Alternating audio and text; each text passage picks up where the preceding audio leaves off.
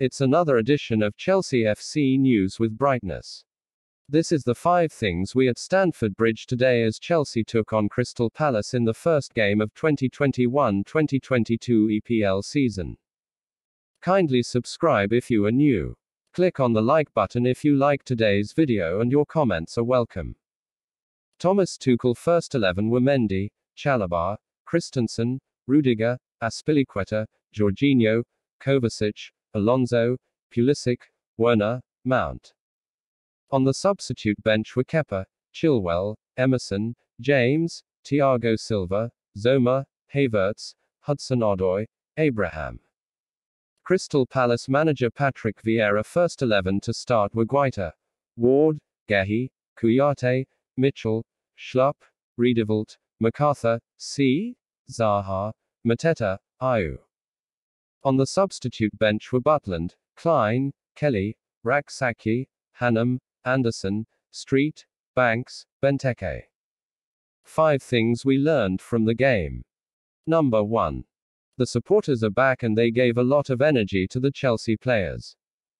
Chelsea, just like every other club, had to play the whole of last season in an empty Stamford Bridge due to the COVID pandemic. But today, the start of the 2021-2022 EPL season, the fans were in their numbers and the impact of Tuchel's team was massive. The Chelsea team pressed and counter-pressed for the entire 90 minutes relentlessly. And this is the same team that Tuchel said most of his regular players haven't had enough pre-season preparations to start the league. He also thought the 120 minutes played against Villarreal in the Super Cup.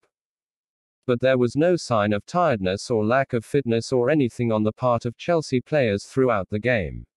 It's good the fans are back. Number 2. Christian Pulisic loves to play against Crystal Palace. Christian Pulisic scored Chelsea's second goal around the 40th minute when he pounced on a spilled parried ball by Guaita in the box. This is Pulisic's 5th goal in 5 matches against Crystal Palace. He was threat throughout the 82 minutes he stayed on the pitch. Christian appears to just love playing against Palace. But most part of the game he was very hesitant in possession. He just at times didn't know what to do with the ball and lost possession easily. Something he must improve if he still want to be in Tuchel's plans. Number 3. Chalobah man of the match performance again today. Trevor Chalobah was in the starting lineup today after his stellar performance in the Super Cup. He was occupying the right side of the back 3 in front of Mendy. He once again had an excellent performance. He defended solidly at the back and was never caught out of position. He was also able to pass his way out when pressed by Palace's forwards. He capped his derby with a wonderful goal with a shot driven into the far corner from 20 yards. Number 4.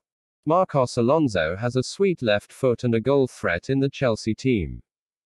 Alonso scored Chelsea's first goal of the season with a wonderful free kick inside the 27th minute mark when Mason Mount was fouled around the Palace box.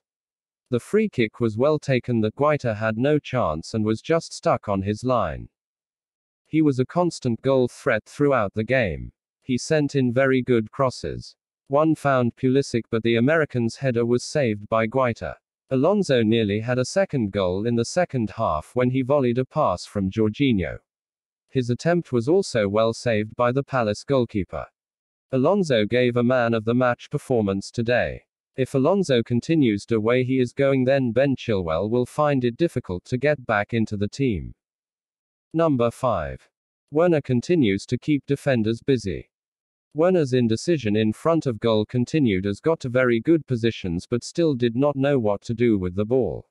He would have to really work hard in training for find the magic of scoring once again.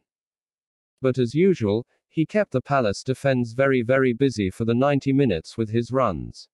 He constantly got behind the Palace defense who were struggling to keep up to his pace. If he can find his scoring boot once again and be decisive in the final third, then he will really push Chelsea far. First 3 points in the bag, and from what happened this afternoon it is clear that the players have heard Thomas Tuchel's message. And that message is, we will hunt Man City, Man United and Liverpool from the start of the season. All comments are welcome. Come on you Chels.